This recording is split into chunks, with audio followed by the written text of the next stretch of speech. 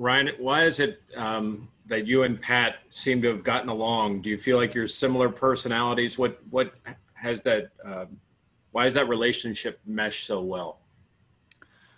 Uh, I mean, a number of things. I think we are very similar. You know, I certainly admire Coach Narduzzi's work ethic would be one thing that really stands out.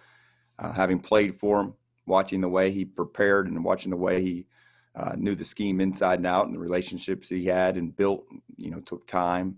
And then, working under him at Michigan State, just really loved the way he worked. I mean, he's a guy who's in the office, the preparation he did to game plan was impressive and something that I'll never forget. And so I think that work ethic thing is something that really drew us together.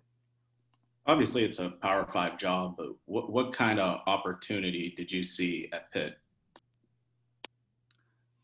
Yeah, I mean, there's a lot to it, but an opportunity to coach at the highest level of college football is huge and exciting.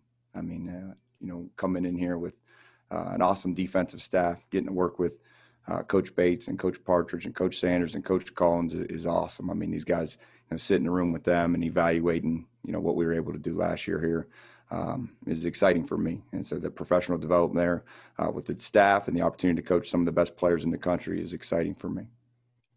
Ryan, what are your thoughts on the linebacker room you're inheriting and some of the talent that you know is there, and what you've seen from them and what you're going to try to push to get out of them this year? Yeah, it's a lot of guys in that room, a lot of older guys that have played. Now we're inheriting some super seniors, which is different, and so exciting. Exciting for me coming into that room to be able to, work with what they've already done, which is some really exciting things. I think it's a group of guys that's very athletic, plays fast. Making plays in the backfield, things, continue to work on as I come in is just football intelligence and refining some different collision skills and techniques and where we're keeping our eyes.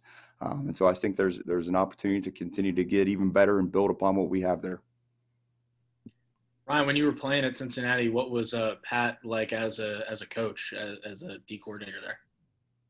Probably the same as you know him. I mean, he's a very intelligent guy, very intense, and I think that's how I look at him, and that was impactful and very impactful for the guys that I played with. I was fortunate at the University of Cincinnati, I think, to spend 3 years with Coach Narduzzi as our defensive coordinator, and when he left, that left a lasting impression.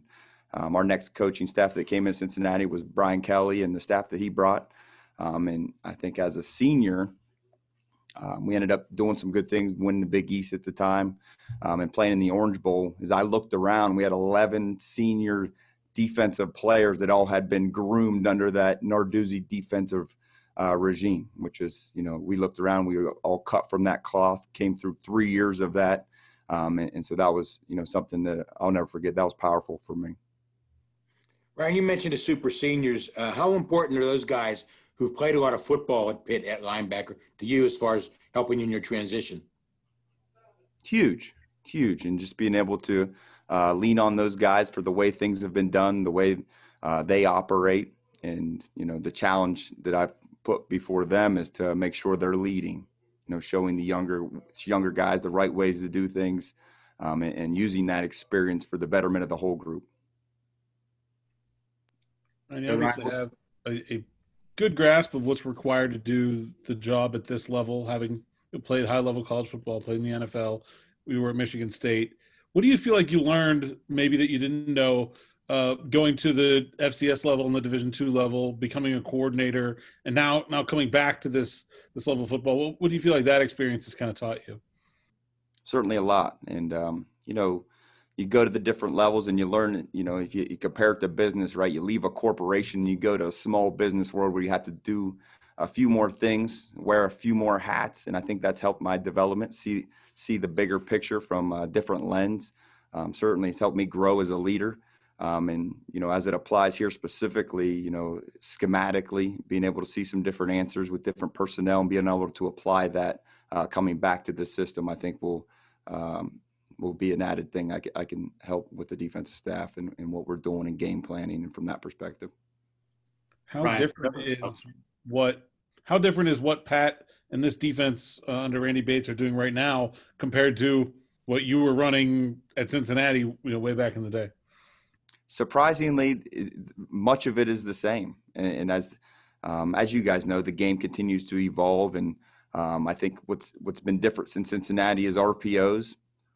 Whereas when I played, right, you could read the offensive lineman, and for the most part, they told you the truth if it was run or pass with maybe a draw or a screen, which was the caveat. Now that offensive lineman's showing you run every time, and so you're dedicating, second level, third level players to say, are you a run first or pass first player? And so that's really what's changed. Is keying and devoting responsibilities and assignments a little bit differently.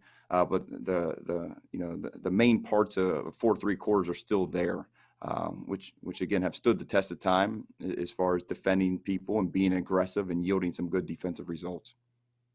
Ryan, for those that follow recruiting, everyone knows certain assistant coaches recruit certain areas, certain states. I mean, what kind of areas do you have connections with, and where do you kind of get the sense you'll be able to recruit? What areas? Yeah, so I'm deeply tied into Ohio, coming from Pickerington, Ohio. It has become a powerhouse in the state now. Coach Sherrod has done a great job there, and it's a place, Ohio, that has good football and has over the years as far as the number of talented guys that come out of there. So that's first and foremost where I'll be deeply vested, and then linebackers all over the country and a little bit of Atlanta. And so that's what I'm looking to do. Ryan, as you look at your group, when you get a chance to evaluate them on the field, what catches your eye? Like, what do you want to see from a Pitt linebacker? Speed. I mean, speed's going to be our calling card within our system here at linebacker. That won't change.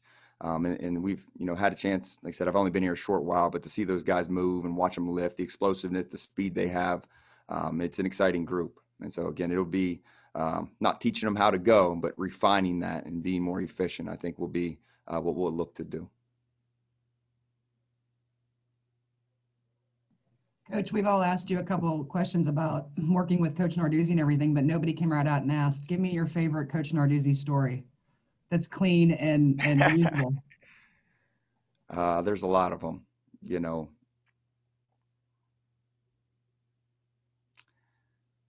trying to fit that description. I can remember specifically playing, when I was a redshirt sophomore, we were at Rutgers, who was a good team at the time, and going into halftime, and, we're a little bit behind.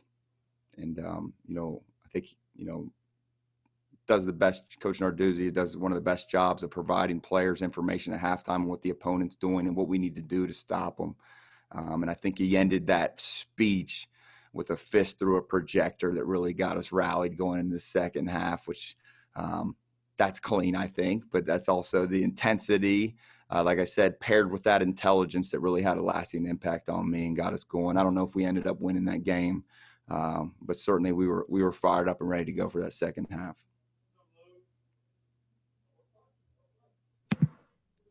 Any final questions for Coach Manalac? Have you busted any projectors, Ryan?